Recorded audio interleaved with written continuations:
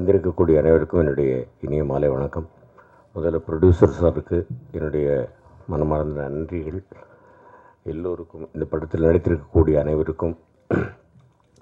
மணிபாரதி சாரை பற்றி குறிப்பிட்டு சொல்லணும் அப்படின்னாக்கா நாங்கள் அடிக்கடி சாலைகளில் சந்திச்சுக்குவோம், பஜாரில் சந்திச்சுக்குவோம், பல விஷயங்களை பேசுவோம். திடீர்னு ஒரு சிறுகதை அனுப்புவார், திடீர்னு ஏதாவது ஒரு ஜோக் அனுப்புவார். அந்த மாதிரி எல்லாரும் சொல்கிற மாதிரி அவர் இயங்கிக் கொண்டே இருக்கக்கூடிய ஒரு அன்பான ஒரு நண்பர். ரொம்ப வருஷமாக அவர் எனக்கு பழக்கம். பார்க்கும் பொழுது நிச்சயமாக சொல்லுவார், சார் இது மாதிரி சார் ஒரு படம் பண்ணிகிட்ருக்கேன் சார், நிச்சயமாக உங்களுக்கு ஒரு அழைப்பு வரணும் சார், ஒரு நல்ல கேரக்டர் சார் அப்படின்ட்டு என்கிட்ட சொன்னார். அதே மாதிரி சம்பத் சார் எனக்கு ஃபோன் பண்ணார். ஒரு அருமையான கேரக்டரை கொடுத்தாங்க. நல்ல கேரக்டர் கொடுக்கும்போது அதை நல்லா பண்ணுறது தானே நியாயம். அதனால் ஏதோ எனக்கு தெரிஞ்ச அளவுக்கு நல்லபடியாக அது நம்ம சொல்லும் பொழுது இது மாதிரி பண்ணிக்கலாமா சார் அப்படின்னு, நல்லா இருக்குது சார் பண்ணுங்கள் சார், இவ்வளவு தான் அவருடைய வாய்ஸே. அவர் ஷூட்டிங்கில் சத்தம் போட்டு நான் பார்த்ததே கிடையாது. ரொம்ப நல்ல கேரக்டர். இறைவனுடைய அருளால் நல்லபடியாக இந்த படம் பெரிய வெற்றியை பெற வேண்டும். நிச்சயமாக எல்லோரும் சொன்னது போல் எல்லோருக்கும் நல்ல ஒரு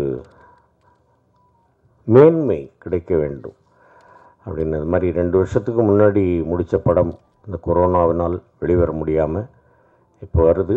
இந்த வர்ற படத்தை மிகப்பெரிய வெற்றி படமாக்கணும் அப்படின்னு எல்லோரையும் கேட்டுக்கிறேன். எல்லாம் வல்ல இறைவனை வேண்டிக் கொள்கிறேன். நன்றி, வணக்கம். எல்லாருக்குமே வணக்கம். Firstly, thank you all for coming for the event. I thank all the dignitaries on stage. On a Sunday evening, எல்லாருமே இங்கே ரெய்னிங் டைம்லையும் எங்களை பிளஸ் பண்ணுறதுக்கு thank you. I thank the producer and Manirvarthi sir for giving me the opportunity to make music for this film. Manirvarthi sir, Sampath sir என்னை கூப்பிடும்போது சொன்னாங்க, இப்படி ஒரு படம் பண்ணுறோம் பேட்டரின்னு ஒரு மூவி. ஸ்டோரி நரேட் பண்ணும்போது ரொம்ப இன்ட்ரெஸ்டிங்காக இருந்தது. அந்த who done it, why done it, அந்த மாதிரி நிறையா questions. Screen play was very interesting. And songs composing 3 songs பண்ணியிருக்கோம். ஒரு சாங் ஜிவி பிரகாஷ் அண்ட் சக்தி ஸ்ரீ பாடியிருக்காங்க. It was a romantic song. And ஒரு சாங் ஸ்ரீகாரி சிதம்பரம் சார் பாடியிருக்காரு, very emotional song. Manibharathi sir கிட்ட work பண்ணும்போது as everyone said, fantastic experience. ஏன்னா அவர் second movie பண்ணுறது பார்த்தாலும் அவரோட எக்ஸ்பீரியன்ஸ், அவரோட the way he conceives a scene, the way he explains the scene, it was very interesting. இப்போ ஒரு சீன் கொடுத்தா பேக்ரவுண்ட் ஸ்கோர் பண்ணும்போது anything we can do, ஆனால் ஒரு டைரக்டரோட point of view when we get to understand, அதான் inspires any person to make music or to do art or to do camera. So in that way it was very interesting to work in this movie. Sengutuvan has done a fantastic job as an actor, as a protagonist in the film, and Amma Birami has also done a wonderful job. The cameraman, the technical team is wonderful. I thank everyone for giving me the opportunity to work in the film. I thank my musicians to work with me. I request media to please promote this film. உங்கள் கையில் தான் it is to reach the audience. I hope you all enjoy the film. Thank you all for coming today. Thank you very much. அனைவருக்கும் வணக்கம். இது என்னுடைய வணக்கம். இந்த அரங்கம் ஒரு முன்னோட்டமான அரங்கம். நாளை படம் வெளியாகி திரையரங்குகளில் ஓடிக்கொண்டிருக்கும் போது எப்படி இந்த படம் ரிசல்ட்டு அப்படிங்கிறத இந்த அரங்கு நிறைந்த இந்த அரங்கம் நமக்கு சொல்லிகிட்டு இருக்கு. மணிபாரதிக்கு என்னுடைய வாழ்த்துக்கள். இந்த அரங்கத்தில் இயக்குனர் சிகரம் பாலச்சந்தரனுடைய உதவியாளர் சரண் அவர்கள், இயக்குனர் சரண் அவர்கள் வந்திருக்கிறார். இந்திய சினிமாவினுடைய மிகச்சிறந்த இயக்குநர்கள் ஒருவரான பாலுமகேந்திரா அவருடைய உதவியாளர் இயக்குனர் வெற்றிமாறன் அவர்கள் வந்திருக்கிறார். ஆகவே அந்த 2 பெரிய சினிமா மேதைகளுடைய ஆளுமைகளுடைய வாரிசுகள் வந்திருப்பதன் மூலமாக அவர்களுடைய வாழ்த்தும் மணிபாரதிக்கு கிடைத்திருப்பதாக நான் நம்புகிறேன். மணிபாரதி இந்த 2 இயக்குநர்களுடைய ரசிகர். பாலுமகேந்திராவுடைய 3ஆம் பிறை படத்தை அவர் பலமுறை என்னோடு விவாதித்திருக்கிறார்.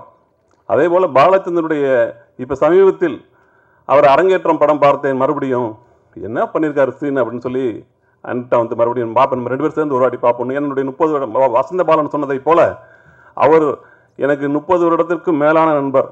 சென்னை வந்ததற்கு பிறகுதான் வசந்த பாலன், நான், லிங்குசாமி, மணிபாரதி எல்லாரும் ஒரே பில்டிங்கில் அடுத்தடுத்த அறைகளில் குடியிருந்தோம்.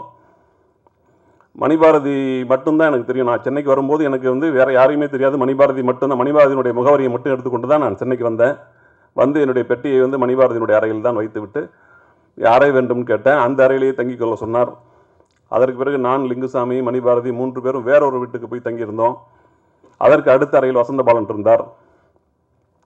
அந்த காலத்திலிருந்து தொடர்ந்து அவர் வந்து எல்லோரோடும், நான் முதல் நாள் சென்னையில் வந்து பார்த்தபோது அவருடைய நண்பர்கள் யார் யாரோ அவர்களெல்லாம் இப்போதும் இந்த அரங்கத்தில் நான் பார்த்துட்டு இருக்கேன். எல்லோரோடும் தொடர்ந்து நட்பை பண்ணுகிறவர், எல்லோரோடும் ஒரு உறவை வந்து அன்போடு எதையும் நன்றி மறக்காதவர், அன்பானவர். முக்கியமாக வந்து ஒரு படம் எடுத்த உடனே அந்த படம் எடுக்கிற நாளில் மற்றவர்களை எல்லாம் மறந்து விடுகிற அந்த தன்மை வந்து மணிபாரதிக்கு கிடையாது. இதில் முக்கிய இன்னொரு விஷயம் என்னென்னா, ஒரு படம் ரிலீஸ் ஆகிற ஒரு 10 வருடம் 15 வருஷத்தை நம்முடைய காலத்தை வந்து நம்ம வந்து வேலைக்கு போகிற காலகட்டத்தில், கல்லூரியை முடித்த காலகட்டத்தில் நம்ம வந்து சினிமாவில் அசிஸ்டன்ட் டைரக்டராக வரோம். குடும்பத்துக்கு நம்ம வந்து வருமானத்தை தருகிற காலகட்டத்தில், அதற்கு பிறகு 10 வருடமோ 12 வருடமோ உதவி இயக்குனராக பணியாற்றி ஒரு படம் எடுக்கிற போது அந்த படம் வெற்றி அடைந்தால் ஒரே நாளில் நம்முடைய வாழ்க்கை மாறுகிறது. அந்த படம் தோல்வி அடைந்தால் மீண்டும் நம்முடைய வாழ்க்கை பழைய இடத்துக்கு இல்லை, அதை விட அடி ஆழத்துக்கு போயிடுது. அந்த பெரிய ஒரு இருட்குகையில் விழுந்ததை போல ஆகிடும். படம் நடந்துகிட்டு இருக்கும்போதே, நமக்கு முதல் படம் நடந்துகிட்டு இருக்கும்போதே சிரமமாக தான் இருக்கும், பெரிய சம்பளம்லாம் கிடைச்சிருக்காது. ஆனால் படம் தோல்வி அடைந்து விட்டால் அடுத்த மாத வாடகைக்கு பணம் இருக்காது. அடுத்தாப்புல நம்மளுடைய ஒவ்வொரு நாளும் பெரிய சவாலாயிரும். அந்த சவாலை வந்து அவர் எப்படி கடந்து வந்திருப்பார் நீங்கள் நினச்சி பாருங்க.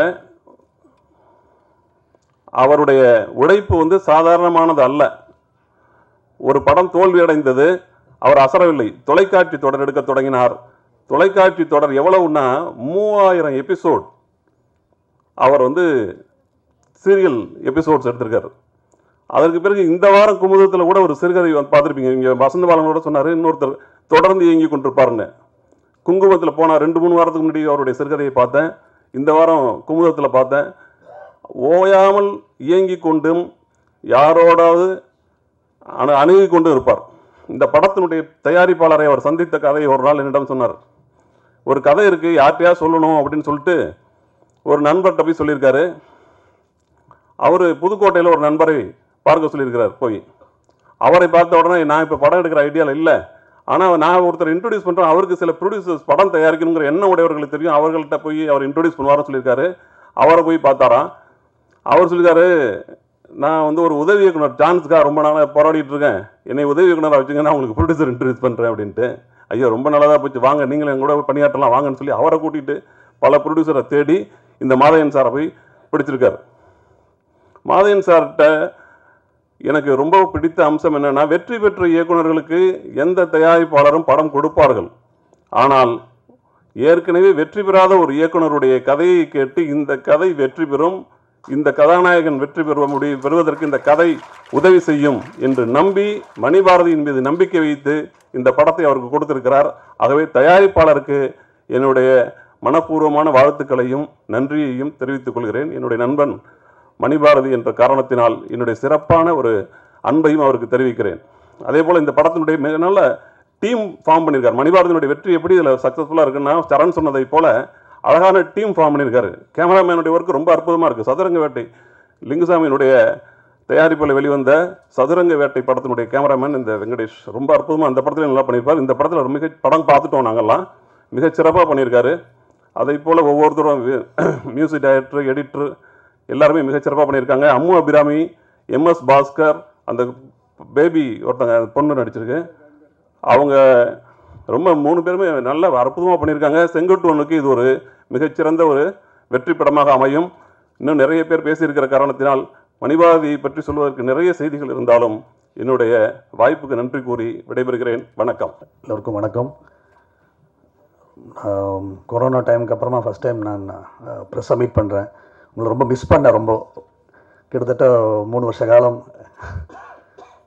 எவ்வளோ மிஸ் பண்ணேன்னு இந்த காலத்தில் தான் புரிஞ்சுது. ஏன்னா அதே நேரத்தில் தமிழ் படமும் என் படம் வாயிலாகவும் சந்திக்க முடியல, வேறு ஃபங்க்ஷன்ஸ்க்கும் வர முடியல. ஏன்னா கொஞ்சம் ஒரு 1.5 இயர்ஸாக ஹைதராபாடில் ஒர்க்கு, காட்ஃபாதர் அப்படிங்கிற படம் சிரஞ்சீவி சார் வச்சு அங்கே போயிட்டுருக்கு, ஆல்மோஸ்ட் முடிஞ்சிச்சு.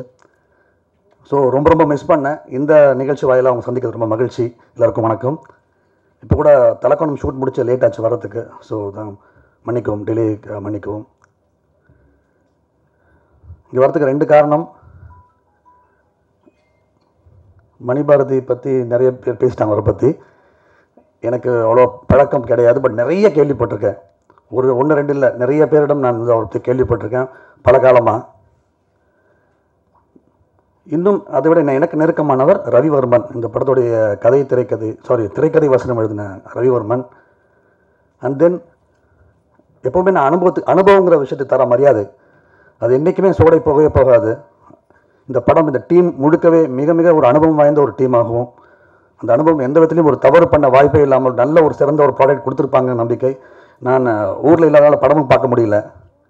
ஜஸ்ட் ரவிவர்மன் ரொம்ப ஒரு அன்பானவர். என்னென்னா, என்னுடைய பிரதர்லா மூலமாக பழக்கமானார். வேலைக்காரனில் பட வாய்ப்பு கேட்டு டைரக்ஷன் டிபார்ட்மெண்ட் வேலை செய்கிறதுக்காக. அப்போது கண்டிப்பாக எனக்கு ஏதோ கண்டிப்பாக உபயோகப்படாதுன்னு தெரியும் எனக்கு.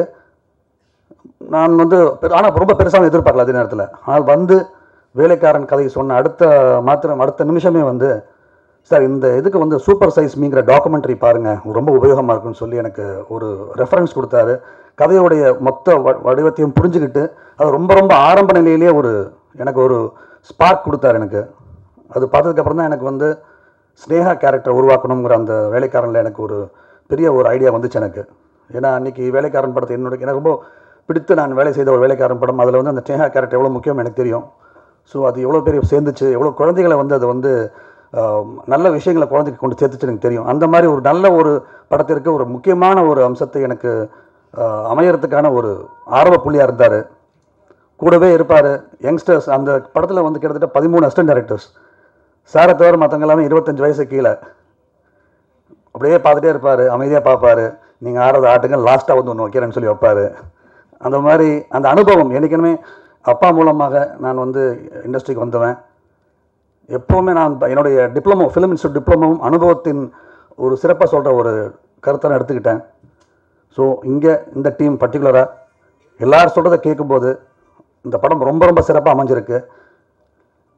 அவங்களுடைய அனுபவம் அதுக்குள்ளே ரொம்ப அழுத்தமான, அதாவது இளமை புதுமையை தரலாம், ஆனால் அனுபவம் மட்டும்தான் அழுத்தத்தை தர முடியும். அந்த அழுத்தம் இந்த பேட்டரி படத்தில் கண்டிப்பாக இருக்கும் அப்படிங்கிற ஒரு மிகப்பெரிய நம்பிக்கை இருக்குது. ஒரே ஒரு வேண்டுகோள், இன்னும் அந்த கொரோனா முடிஞ்சு பெரிய படங்கள் மட்டுமே பெருசாக போயிட்டுருக்கு இந்த நேரத்தில். நம்மலாம் ஒரு சின்ன ஒரு சேலஞ்சாக, ஒரு சபதமாக, ஒரு சின்ன ஒரு நமக்குள்ள ஒரு ப்ராமிஸ் எடுத்துட்டா அதிகமாக படம் தியேட்டருக்கு போய் பார்ப்போம், கட்டாயமாக நல்லா இருக்குன்னு தெரிஞ்சால் மட்டும்தான் போகிற அந்த ஒரு முறையை விளக்கிட்டு, எங்களை மாதிரி சில பேர் ஏதோ ஒரு டிக்கெட் 2 டிக்கெட் அதிகமாக வந்தால் கூட எங்களால் அவ்வளோ சந்தோஷம். ஏன்னா இன்னும் 1 வருஷத்துக்கு சின்ன படங்கள் ரிவைவ் ஆக வேண்டிய டைம் தேவைப்படுது.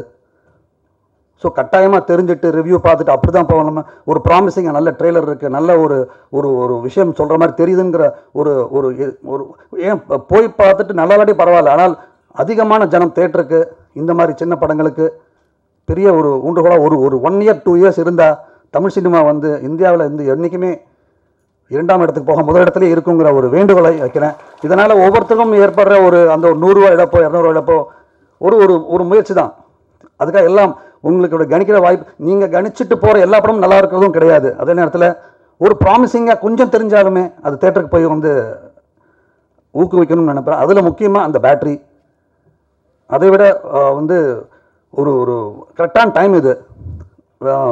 வெகு சீக்கிரமாக ரிலீஸ் ஆகக்கூட இரவு நிழல் கூட நம்மலாம் ரொம்ப ரொம்ப பெருமைப்பட வேண்டிய ஒரு விஷயம். இரவு நிழல் இந்த நிகழ்ச்சி சார்பாக நான் வேறு மேடைக்கு போக முடியல, இந்த மேடையை பயன்படுத்திக்கிறேன் பார்த்திபன் சாரை வாழ்த்துறதுக்கு.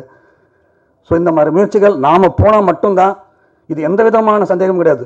100 டிக்கெட் அதிகமானால் கூட அது வேற ஒரு இம்ப்ரெஷனை க்ரியேட் பண்ணும். அது உங்களுக்கு அந்த பேப்பர் அந்த டெய்லி சார்ட் பார்க்கும்போது தான் அதோடைய விஷயம் புரியும்.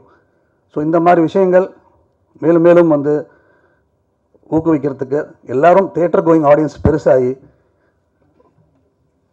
எல்லாருக்கும் ஒரு வேண்டுகோளாக இந்த ப்ரெஸ் மூலமாக அனைத்து ஆடியன்ஸுக்கும் ப்ரெஸ் நீங்கள் இல்லாமல் நாங்கள் இல்லை என்றைக்குமே, அதை மீண்டும் மீண்டும் நிரூபிச்சு தான் இருக்கோம், நிரூபிச்சிட்ருக்கீங்க. அது இந்த படத்தையும் முழு ஆதரவு கொடுத்து நீங்கள் வெற்றி பெற செய்யணும்னு வேண்டிக்கிறேன். நன்றி, வணக்கம். எல்லாருக்கும் வணக்கம். முதல்ல மேடையில் இருக்கிற அனைத்து directors and actors and media people எல்லாருக்குமே என்னோடய மனசான thanks. Vetrimaaran sir thank you so much. ஏன்னா ஆஃப்டர் அசுரன் தான் வந்து இந்த மூவியோட ஆஃபருமே எனக்கு வந்து கிடச்சிது. ஸோ நான் என்றைக்குமே மறக்க மாட்டேன். Thank you so much sir. And அனைத்து டேரக்டர்ஸ் என்னை பாராட்டி சொன்ன அத்தனை டேரக்டர்ஸ்க்கும் ரொம்ப ரொம்ப நன்றி. கண்டிப்பாக நான் ஹார்ட் ஒர்க் போட்டு நல்லா பண்ணுறேன். முதல்ல congrats Siddharth sir for giving us amazing songs. எனக்கு ரொம்ப சந்தோஷம். எனக்கு ரொம்ப ஆசை குழுமா நாளில் நானும் புடவைலாம் கட்டிட்டு ஆடணுன்ட்டு. அது இந்த படத்தில் ஓகே ஆயிடுச்சு. ஸோ அவ்வளோ பியூட்டிஃபுல்லான ஒரு சாங் இருந்ததுக்கு ரொம்ப தேங்க்ஸ். அண்ட் மணிபாரதி சார், அவரை பற்றி நான் சொல்லணும்னா சொல்லிகிட்டே இருக்கலாம். அவ்வளோ கைண்டான ஒரு ஹியூமன். அவரோட டைரக்ஷனில் ஒர்க் பண்ணது வந்து எனக்கு ரொம்பவே சந்தோஷமாக இருக்குது. அவர்கிட்ட நான் வந்து ஆக்டிங் அதெல்லாம் தாண்டி ஒரு ஒரு உண்மையாக எப்படி ஒரு அன்பாக இருக்கணும், எல்லாரோடையும் அனுசரித்து போகணும், அந்த மாதிரியான குட் குவாலிட்டிஸ் வந்து நான் நிறையா கற்றுக்கிட்டேன். Thank you so much sir.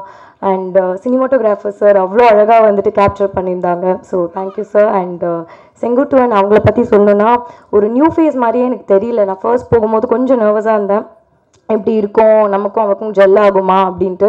But அவ்வளோ கைண்ட், அவ்வளோ ஸ்வீட், அவ்வளோ சூப்பராக பெர்ஃபார்ம் பண்ணியிருந்தாங்க. ஆஃப்டர் திஸ் மூவி கண்டிப்பாக ரொம்பவே நீங்கள் நிறையா மூவிஸ் உங்களுக்கு ஆஃபர்ஸ் வரும் நான் கடவுளை வேண்டிக்கிறேன். Thank you so much Suri sir for honouring this event. Thank you so much sir. And கண்டிப்பாக நல்ல கதை, ரொம்ப ரொம்ப ஒரு சொல்லக்கூடிய ஒரு புதுமையான அம்சம் இருக்கிற ஒரு கதை. அண்டு எனக்குமே ரொம்ப இம்பார்ட்டண்ட்டான ரோல் மணிபாரதி சார் கொடுத்துருக்காங்க. ஸோ ரொம்ப ரொம்ப ஹாப்பியாக இருக்குது. கண்டிப்பாக தேட்டர்ஸில் போய் பாருங்கள், சப்போர்ட் பண்ணுங்கள். நன்றி. தேங்க்யூ. எல்லாருக்கும் வணக்கம். மேடையில் இருக்கிற தலை சிறந்த மரியாதைக்குரிய இயக்குநர்களுக்கும், கவிஞர்களுக்கும், நடிகர்களுக்கும், டெக்னீஷியன் அத்தனை பேருக்கும் என்னோட மரியாதைக்குரிய வணக்கத்தை தெரிவிச்சுக்கிறேன். மணிபாரதி சாரை பற்றி எல்லாருமே பேசுகிறாங்க. உண்மைதான், சினிமாவில் வந்து அவங்கள கிராஸ் பண்ணாமல் யாரும் இருந்திருக்க முடியாதுன்னு நினைக்கிறேன். நேற்று நைட்டு ஒரு 10 மணி போல் இயக்குனர் லிங்குசாமி அண்ணன் வந்து எனக்கு ஃபோன் பண்ணாங்க. ஃபோன் பண்ணி இந்த மாதிரி இப்படி ஒரு படம் இருக்குது, நீங்கள் வரணும் தம்பி, வந்தால் நல்லாயிருக்கும் அப்படின்னு சொன்னாங்க. அப்போ சரிங்க, என்ன படமாங்கண்ணே, என்ன நிகழ்ச்சி? நான் நினச்சி ஃபஸ்ட்டு இந்த வாரியார் படத்தை தான் கூப்பிட்றான்னு நினச்சிட்டு, அண்ணே அந்த பாட்டு சூப்பராக இருக்குண்ணே, ரொம்ப நல்லா இருக்குண்ணே, தூள் கலப்ப போது பாருங்கண்ணே. ஆமாண்ணே, அது எப்போ ஃபங்க்ஷன் கண்டிப்பாக வருங்கண்ணே. இல்லை தம்பி, அவசரப்பட வேண்டாம், பாட்டு கிட்ட ஆயிடுச்சு, ப்ரோக்ராமும் முடிஞ்சு போச்சு, அதனால் நீங்கள் அதுக்குள்ள ஒன்றும் பதட்டப்பட வேண்டாம்.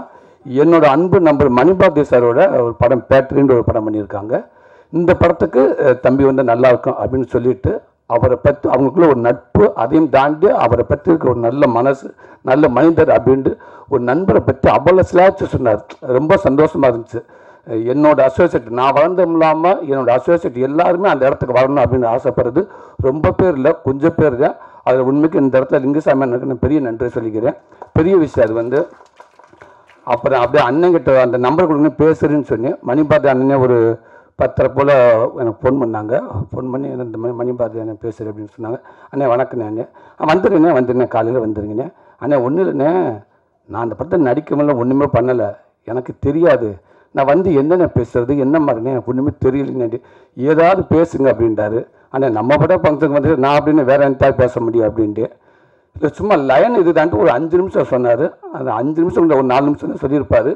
எனக்கு ஆச்சரியமாக இருந்துச்சு, அதிர்ச்சியானே, இப்படிலாம் நடந்திருக்கு அப்படின்ற மாதிரி கேட்டு ஒரு 5 நிமிஷத்துக்கு ஒரு படத்தை ஃபுல்லாக சொல்லி முடிச்சிட்டால அவ்வளோ ஒரு ஆச்சரியமாச்சு. இப்படி ஒரு திரைக்கதை, இப்படி ஒரு கதையாது அப்படின்ட்டு.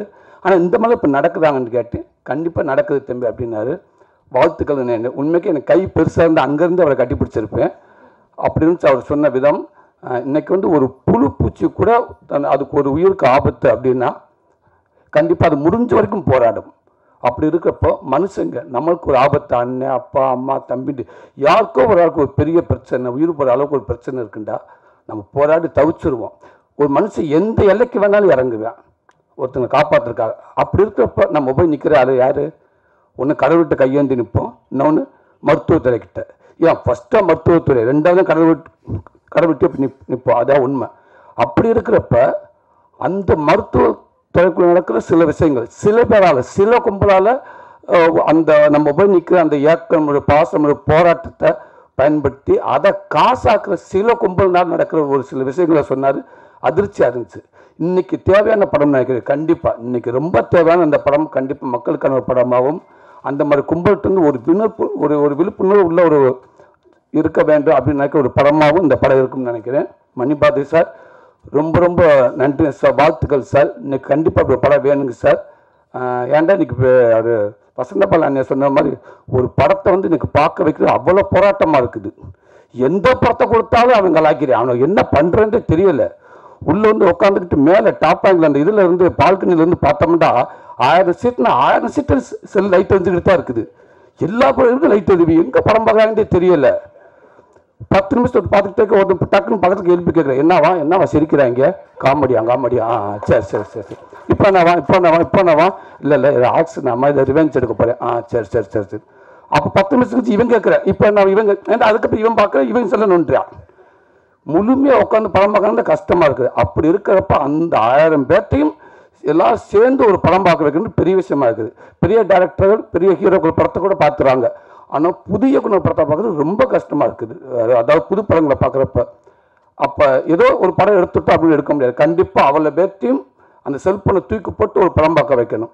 அது இன்றைக்கி பெரிய சவாலாக இருக்குது. கண்டிப்பாக அது மேக்ஸிமம் செல்ஃபோன் இல்லாமல் அந்த படம் பார்ப்பாங்க நினைக்கிறீங்கண்ணே. நான் அப்படி ஒரு கண்டென்ட் நீங்கள் எடுத்துருக்கீங்கண்ணே, ரொம்ப ரொம்ப சின்ன வாழ்த்துக்கள்ங்கண்ணே. அண்ணன் எம்எஸ் பாஸ்கர் அண்ணனுக்கும் வாழ்த்துக்கள்ண்ணே. எல்லாம் சொன்னாங்க, உண்மை அதுதானே. நீங்கள் வந்து ஒரு ஆள் வசனம் இல்லைண்ணே, ஸ்டுடியோவில் நடிக்க அத்தனை பேர் வசனத்தையும் பேசிட்டு போயிடுவீங்க. எல்லாரும் கதறுவாங்க, அண்ணே அது ஏன் வசனம் பண்ணி அதையும் சேர்த்து பேசிட்டீங்கண்ணே. அந்த மேடம் சொல்லுவாங்க, சார் அது ஏன் வசனம் சார், அதையும் பேசிட்டீங்க சார் அப்படின்னு. எல்லா வசனம் ஒரு மலையாளத்து விஷயமா பேசுகிறான்னு சேர்த்தேன், ஒரு ஐயர் பாஷையாக இருந்தாலும் சேர்த்தேன், மதுரைக்காரனாக இருந்தாலும் சேர்த்தேன், திருநெல்வேலி எந்த பாஷைகளும் எது கொடுத்தாலும் எனக்கு பத்தாது சொல்கிற ஒரு மனுஷன், மிகப்பெரிய ஒரு நடிகன். கலைத்தாயோட முக்கியமான பிள்ளைகளில் பாஸ்கர்னு நீங்களும் ஒரு ஆள் எப்போவுமே. அந்த டெக்னீஷியன்ஸ் அத்தனை பேருக்கு வணக்கம். எந்த எல்லாத்தையும் வேண்டும் போய் 2 மணி நேரம் ஆகிடும். எல்லாத்துக்கும் வரைக்கும் இந்த கதாநாயகன் சித்தார்த்து அவருக்கு நண்பர், அவருக்கும் வணக்கம். நல்ல மனிதர். மியூசிக் போட்டுருக்காப்புல பார்த்தீங்களா, ஒரு இடம் விடலை, எவனாலும் உள்ளே வந்துடுவாங்க தள்ளி டாப்பில். நல்ல மனிதர். வீட்டிலேருந்து வரப்போ கூட அந்த ஸ்டூடியோக்கு வரப்போ கூட காருக்குள்ளே ஏதாவது ஒரு நட்டுக்கிட்டுக்காரன்னு அதையும் லீக் போட்டு வந்துடுவாப்புல. பேக்ரவுண்ட் அடிக்கிறப்ப கொடுத்து தட்டுறான்டுவாப்புல, பின்னாடி ஏதாவது ஒரு டீம் வர முடியாதுவாப்புல. அப்படி உழைப்பாப்புல என் நண்பர் வந்து தெரியும். ஸோ அது கூட நானும் வேலை செஞ்சுருக்கேன். இதில் ஒரு கேஜி வெங்கடேஷ் சார் கேமரான், அவரின் நண்பர். ஸோ அவருக்கு வாழ்த்துக்கள். ஹீரோ செங்குட்டுவன் அம்மு தானே சார், ஆமாம் அம்மு அபிராமி, உங்களுக்கு வாழ்த்துக்கள். இந்த படத்தில் ஒர்க் அத்தனை பேருக்கும் நடிகர்கள் எல்லாருக்கும் சரி மாறிட்டேன்னு எல்லாருக்கும் மனமார்ந்த வாழ்த்துக்கள். பெரிய படம் அதை வெற்றியடைய மனமார்ந்த வாழ்த்துக்கள். நன்றி. அனைவருக்கும் வணக்கம். இந்த விழாவுக்கு ஒரு நட்பு ரீதியாக நான் வந்திருக்கிறேன். இந்த விழாவுக்கு எனக்கு முன்பு பேசினவங்க எல்லாருமே பேசும் பொழுது கொஞ்சம் காலதாமதமாக வந்தது ரொம்ப வருத்தமாக இருக்குது. ஏன்னா நான் ட்ரெய்லர் பார்க்கல, மற்றபடி இதோடைய முன்னோட்டமும் பார்க்கல, பாடல்கள் பார்க்கல.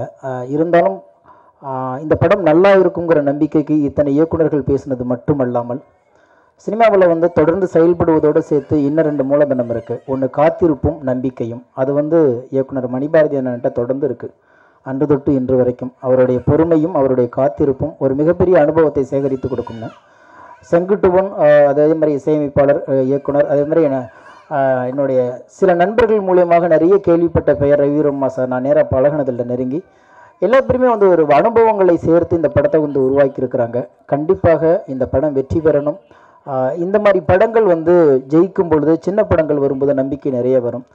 கொரோனாவுக்கு பிறகு எங்கள் சின்ன படங்கள் சின்ன தயாரிப்பாளர்களுடைய பேட்டரி குறைஞ்சிருக்கும் அப்படிங்கிற ஒரு சின்ன ஏக்கம் வந்து திரையை நோக்கி ஓடாத நான் திரைப்படத்தில் அது ஒரு திரையரங்கத்தில் நம்ம படம் ரிலீஸ் ஆகாதானே இயங்கி கொண்டிருக்கின்ற இளம் அல்லது புதிய அல்லது சின்ன தயாரிப்பாளர்கள் சின்ன படம் இப்படி இருக்கிற எல்லாத்துக்குமே இந்த பேட்டரி ஓடுறதன் மூலியமாக எல்லாத்துக்குமே பேட்டரி ஏறணும், சார்ஜ் ஏறணும், மீண்டும் நல்ல சினிமா வரணும்னு வாழ்த்தி விடைபெறுகிறேன். நன்றி, வணக்கம்.